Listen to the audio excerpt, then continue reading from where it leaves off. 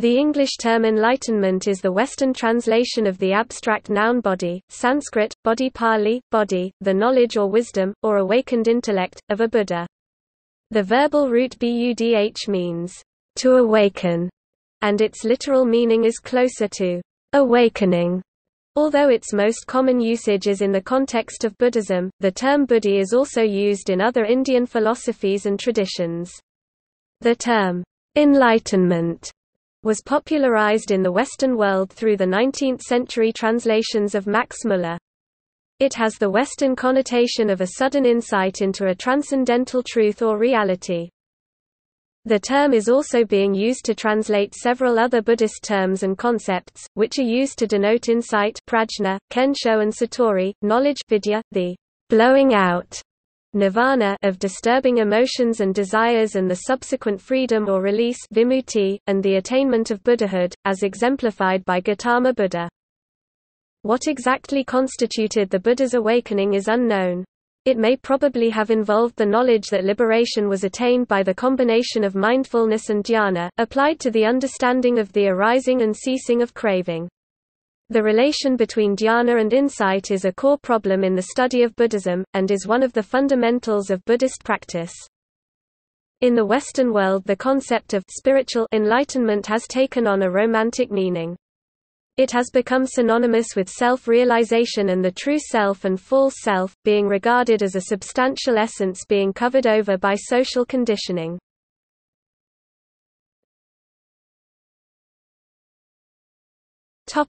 Etymology. Bodhi, Sanskrit bodhi, awakening, perfect knowledge or wisdom, by which a man becomes a Buddha, or jina, arahant. Victorious. Victor. The illuminated or enlightened intellect of a Buddha or jina. It is an abstract noun, formed from the verbal root *budh, Sanskrit Buddha, to awaken, to know. To wake, wake up, be awake. To recover consciousness after a swoon. To observe, heed, attend to. It corresponds to the verbs bujati Pali and bodhati, become or be aware of, perceive, learn, know, understand, awake. Or buddhyate Sanskrit. The feminine Sanskrit noun of *budh is buddhi, buddhi, prescience, intuition, perception, point of view.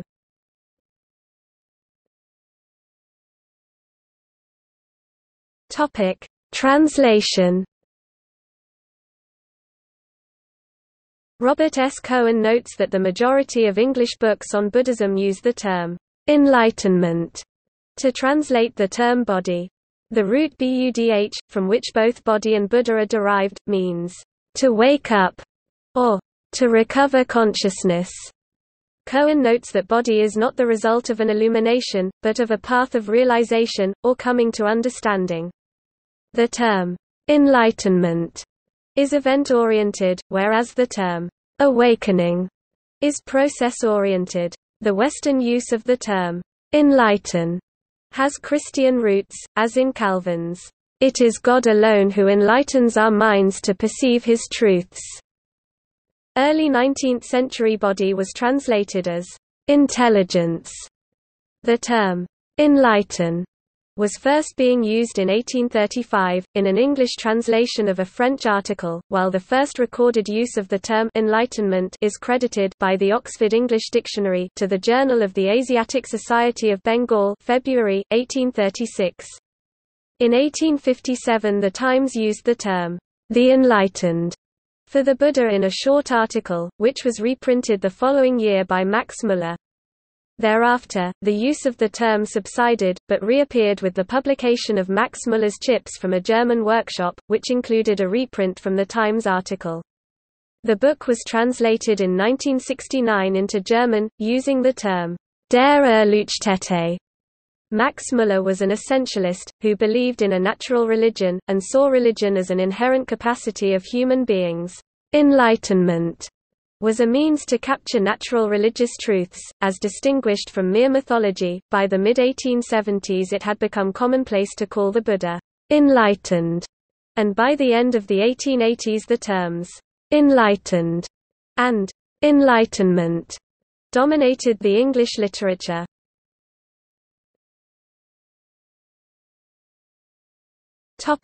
Related terms.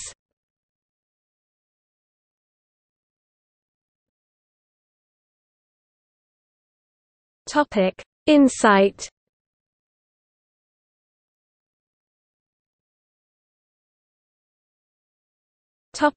Bodhi. Bodhi, Sanskrit, Pali, from the verbal root bud, to awaken, to understand, means literally, to have woken up and understood.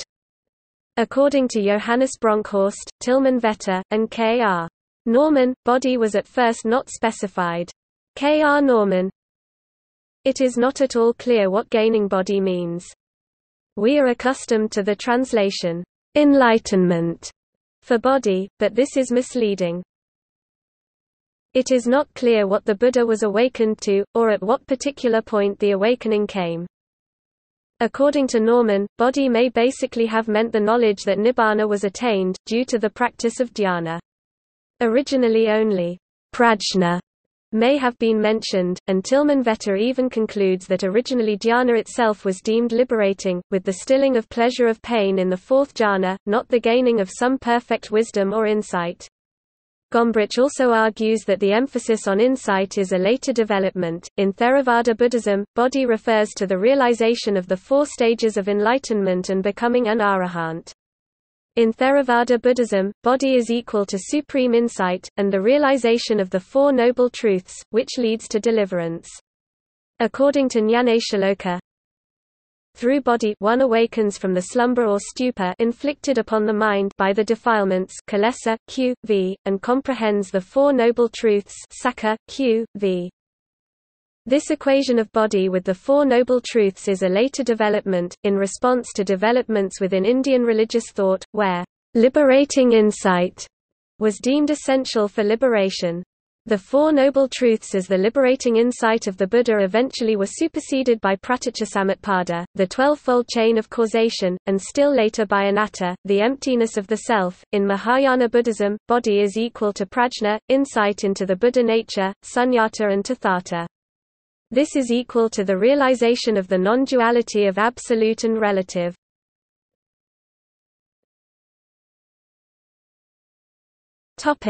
Prajna.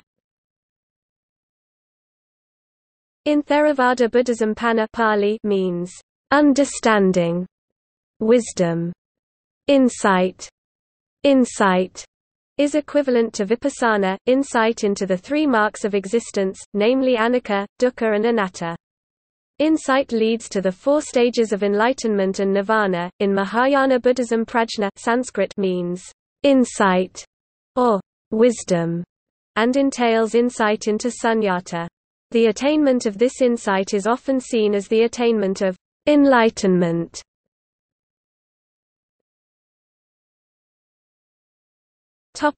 Kensho and satori. Kensho and satori are Japanese terms used in Zen traditions. Kensho means seeing into one's true nature. Ken means seeing. Sho means nature, essence. See Q Buddha nature. Satori Japanese is often used interchangeably with Kensho, but refers to the experience of Kensho. The Rinzai tradition sees Kensho as essential to the attainment of Buddhahood, but considers further practice essential to attain Buddhahood. East Asian Chinese Buddhism emphasizes insight into Buddha nature.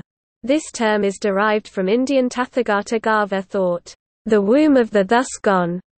The Buddha, the inherent potential of every sentient being to become a Buddha.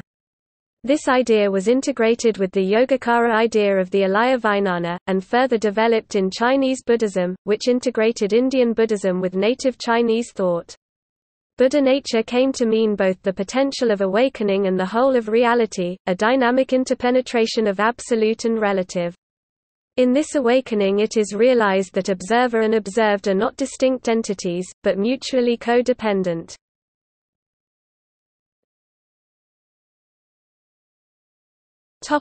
Knowledge.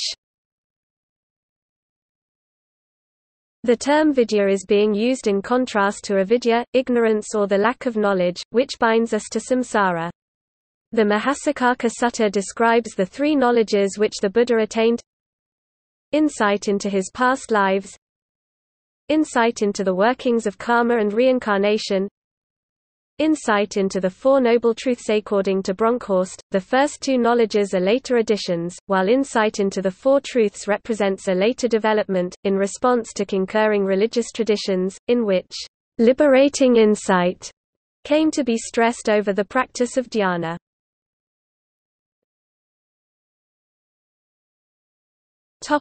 Freedom. Vimutti, also called moksha, means freedom, release, deliverance. Sometimes a distinction is being made between seto vimutti, liberation of the mind, and panna vimutti, liberation by understanding. The Buddhist tradition recognizes two kinds of seto vimutti, one temporarily and one permanent, the last being equivalent to panna vimutti. Yogacara uses the term asrayaparivti, revolution of the basis. A sudden revulsion, turning, or returning of the alaya vijnana back into its original state of purity.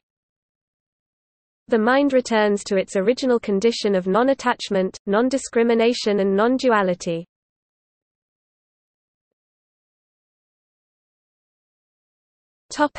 Nirvana. Nirvana is the blowing out of disturbing emotions, which is the same as liberation. The usage of the term enlightenment to translate nirvana was popularized in the 19th century, due, in part, to the efforts of Max Muller, who used the term consistently in his translations.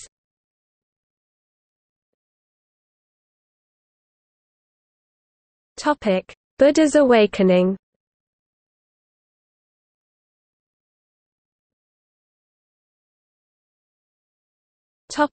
Buddhahood. Three types of Buddha are recognized: Arhat, Pali, Arahant, those who reach nirvana by following the teachings of the Buddha.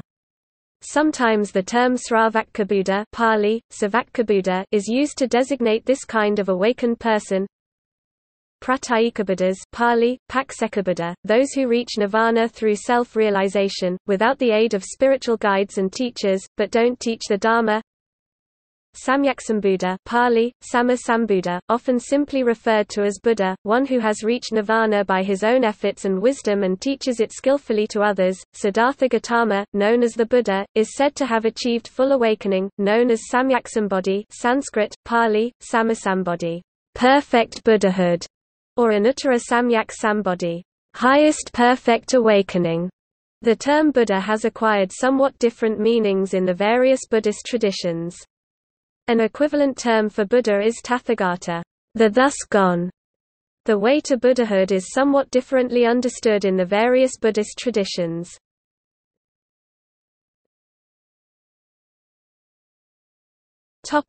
The awakening of the Buddha.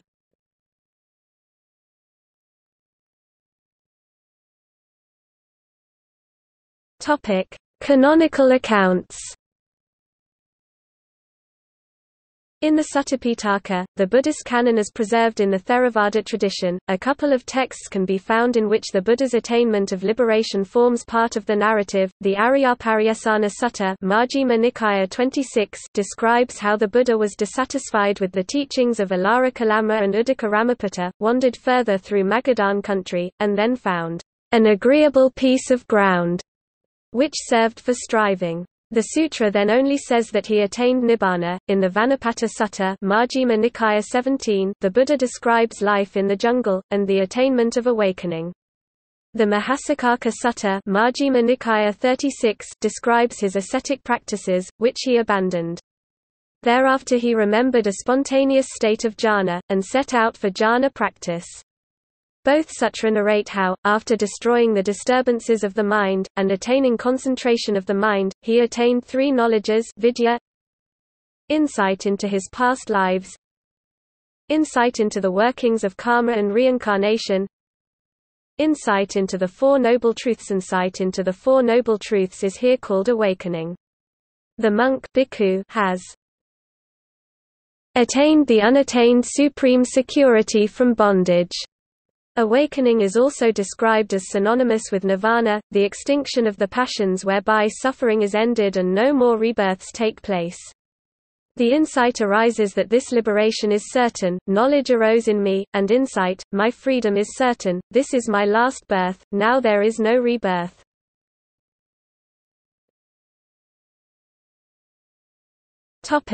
Critical assessment. Schmihausen notes that the mention of the Four Noble Truths as constituting liberating insight, which is attained after mastering the Rupa jhanas, is a later addition to texts such as Majjhima Nikaya 36. Bronkhorst notices that the accounts which include the Four Noble Truths had a completely different conception of the process of liberation than the one which includes the four dhyanas and the destruction of the intoxicants. It calls in question the reliability of these accounts, and the relation between dhyana and insight, which is a core problem in the study of early Buddhism. Originally the term prajna may have been used, which came to be replaced by the Four Truths in those texts where liberating insight was preceded by the four jhanas. Bronkhorst also notices that the conception of what exactly this liberating insight was developed throughout time. Whereas originally it may not have been specified, later on the Four Truths served as such, to be superseded by Pratityasamutpada, and still later, in the Hinayana schools, by the doctrine of the non-existence of a substantial self or person.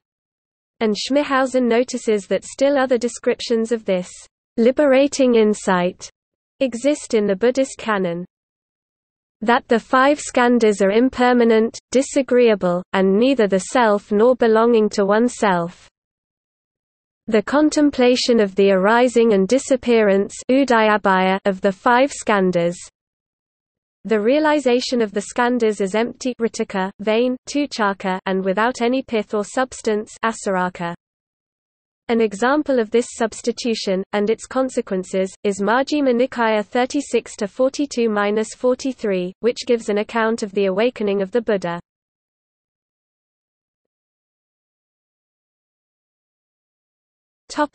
Understanding of Bodhi and Buddhahood in Buddhism. The term Bodhi acquired a variety of meanings and connotations during the development of Buddhist thoughts in the various schools.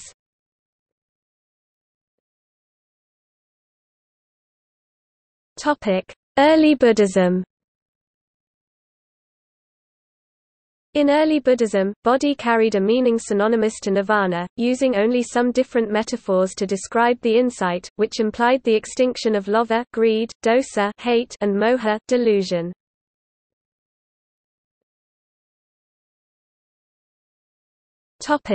Theravada. In Theravada Buddhism, Bodhi and nirvana carry the same meaning, that of being freed from greed, hate and delusion. In Theravada Buddhism, Bodhi refers to the realization of the four stages of enlightenment and becoming an arahant. In Theravada Buddhism, Bodhi is equal to supreme insight, the realization of the Four Noble Truths, which leads to deliverance. Reaching full awakening is equivalent in meaning to reaching nirvana. Attaining nirvana is the ultimate goal of Theravada and other Sravaka traditions.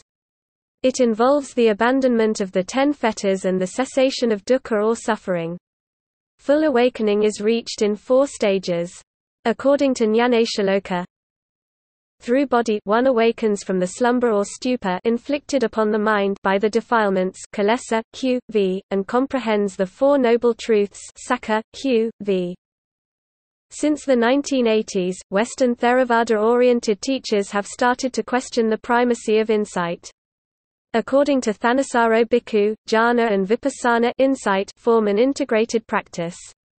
Pollack and Abel, following scholars like Vetter and Bronkhorst, argue that right effort, c.q., the four right efforts, sense restraint, preventing the arising of unwholesome states, and the generation of wholesome states, mindfulness, and dhyana form an integrated practice, in which dhyana is the actualization of insight, leading to an awakened awareness which is non-reactive and lucid.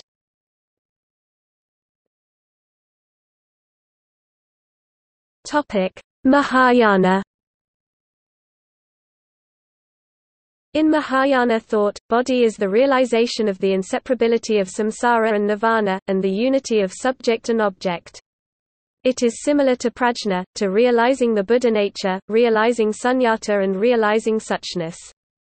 In time, the Buddha's awakening came to be understood as an immediate full awakening and liberation, instead of the insight into uncertainty about the way to follow to reach enlightenment. However, in some Zen traditions this perfection came to be relativized again, according to one contemporary Zen master, Shakyamuni Buddha and Bodhidharma are still practicing. Mahayana discerns three forms of awakened beings: Arahat, liberation for oneself; Bodhisattva, liberation for living beings; full Buddhahood. Within the various Mahayana schools exist various further explanations and interpretations. In Mahayana Buddhism, the Bodhisattva is the ideal. The ultimate goal is not only of one's own liberation in Buddhahood, but the liberation of all living beings. But Mahayana Buddhism also developed a cosmology with a wide range of Buddhas and Bodhisattvas, who assist humans on their way to liberation. Nichiren Buddhism regards Buddhahood as a state of perfect freedom, in which one is awakened to the eternal and ultimate truth that is the reality of all things. This supreme state of life is characterized by boundless wisdom and infinite compassion. The Lotus Sutra reveals that Buddhahood is a potential in the lives of all beings.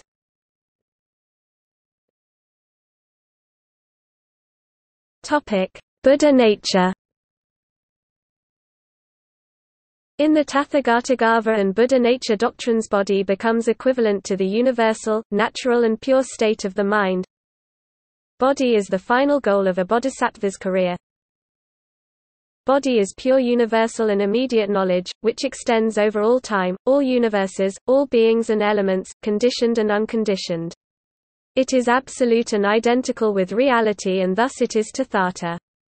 Bodhi is immaculate and non-conceptual, and it, being not an outer object, cannot be understood by discursive thought. It has neither beginning, nor middle nor end, and it is indivisible. It is non-dual advayam. The only possible way to comprehend it is through samadhi by the yogin. According to these doctrines, body is always there within one's mind, but requires the defilements to be removed. This vision is expounded in texts such as the Shurangama Sutra and the Uttaratantra. In Shingon Buddhism, the state of body is also seen as naturally inherent in the mind. It is the mind's natural and pure state, where no distinction is being made between a perceiving subject and perceived objects. This is also the understanding of body found in Yogacara Buddhism. To achieve this vision of non-duality, it is necessary to recognize one's own mind. It means that you are to know the inherent natural state of the mind by eliminating the split into a perceiving subject and perceived objects which normally occurs in the world and is wrongly thought to be real. This also corresponds to the Yogacara definition that emptiness sunyata is the absence of this imaginary split.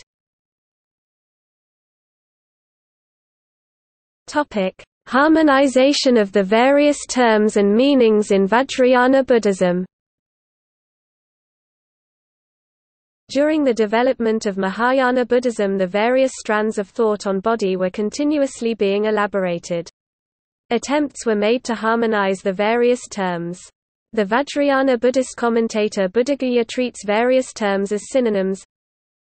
For example, he defines emptiness sunyata as suchness tathata and says that suchness is the intrinsic nature of the mind, which is enlightenment bodhicitta. Moreover, he frequently uses the terms suchness tathata and suchness awareness tathata jnana interchangeably. But since awareness is non-dual, suchness awareness is not so much the awareness of suchness, but the awareness which is suchness. In other words, the term suchness awareness is functionally equivalent to enlightenment. Finally, it must not be forgotten that this suchness awareness or perfect enlightenment is Mahavairocana, the primal Buddha, uncreated and forever existent. In other words, the mind in its intrinsic nature is Mahavairocana, whom one becomes, or vice versa, when one is perfectly enlightened.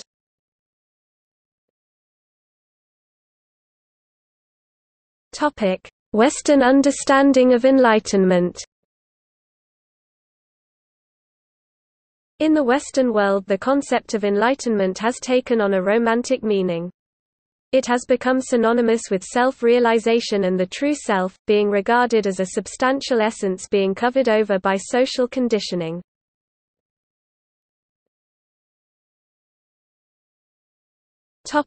Enlightenment as Aufklärung. The use of the Western word enlightenment is based on the supposed resemblance of Bodhi with Aufklärung, the independent use of reason to gain insight into the true nature of our world. In fact, there are more resemblances with Romanticism than with the Enlightenment, the emphasis on feeling, on intuitive insight, on a true essence beyond the world of appearances.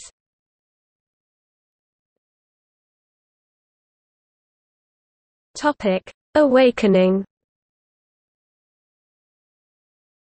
The equivalent term, awakening, has also been used in a Christian context, namely the Great Awakenings, several periods of religious revival in American religious history. Historians and theologians identify 3 or 4 waves of increased religious enthusiasm occurring between the early 18th century and the late 19th century. Each of these Great Awakenings was characterized by widespread revivals led by evangelical Protestant ministers, a sharp increase of interest in religion, a profound sense of conviction and redemption on the part of those affected, an increase in evangelical church membership, and the formation of new religious movements and denominations.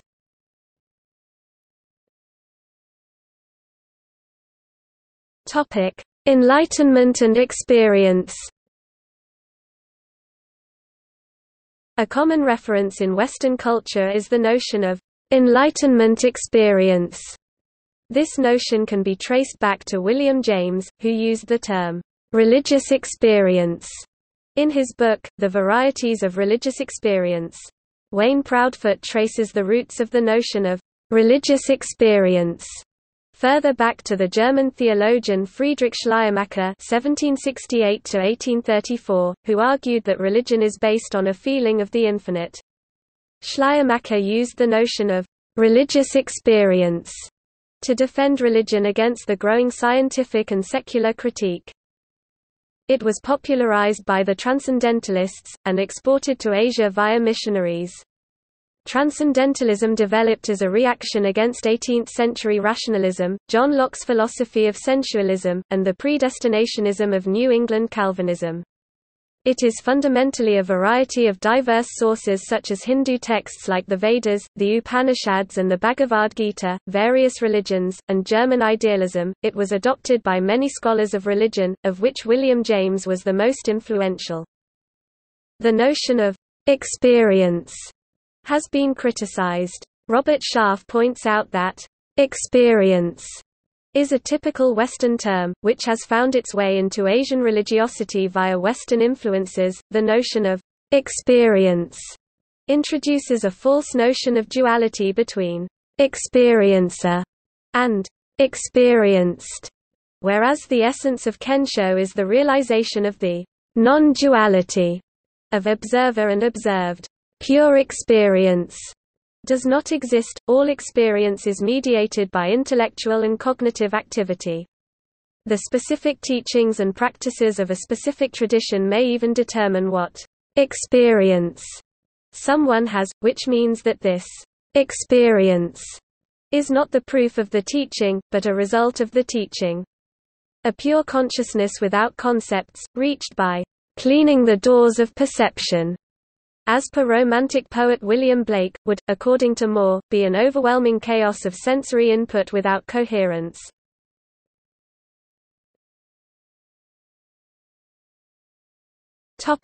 Bodhi Day.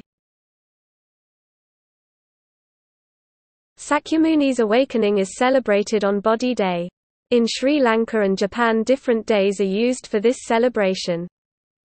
According to the Theravada tradition in Sri Lanka, Sakyamuni reached Buddhahood at the full moon in May. This is celebrated at Wesak Poya, the full moon in May, as Sambuddhatva Jayanti, also known as Sambuddha Jayanti. The Zen tradition claims the Buddha reached his decisive insight on 8 December. This is celebrated in Zen monasteries with a very intensive 8-day session of Rohatsu.